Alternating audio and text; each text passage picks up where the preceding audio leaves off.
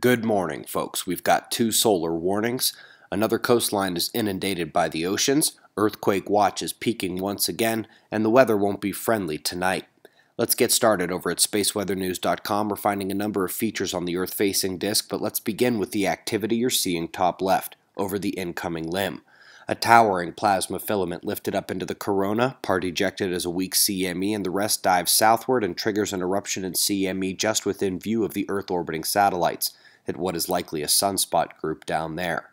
It'll be interesting to see if that continues erupting when facing Earth, but meanwhile the first imminent eruption warning is for these thin dark plasma filaments. They can erupt at any moment. Their crooked orientation here across such a distance means destabilization can happen anywhere along the chain.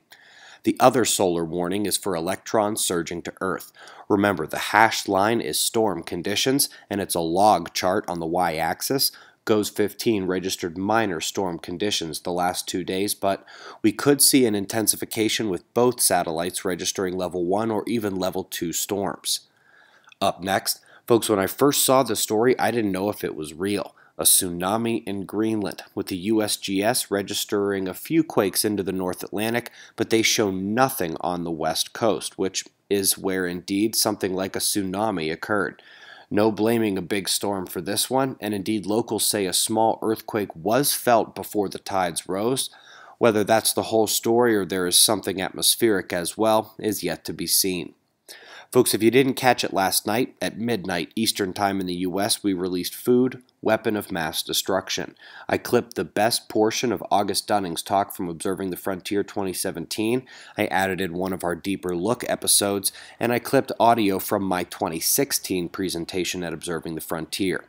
We're back now at the Sun, where the northern corona hole is beginning to face Earth as CME coupling continues to be a factor, and Mercury will conjoin the Sun in less than 2 days. We've been seeing significant blot echo activity. South American one looks to be migrating northward, while the Oceania alert is pretty much right there. Earth spots enhancing the minor signals near Japan as well. And let's go down under first on the wind map to see Oceania has their own Earth spot.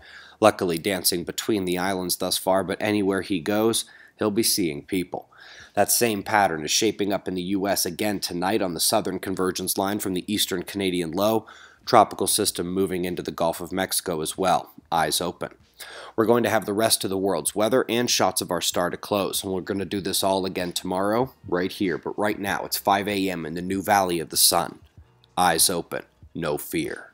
Be safe, everyone.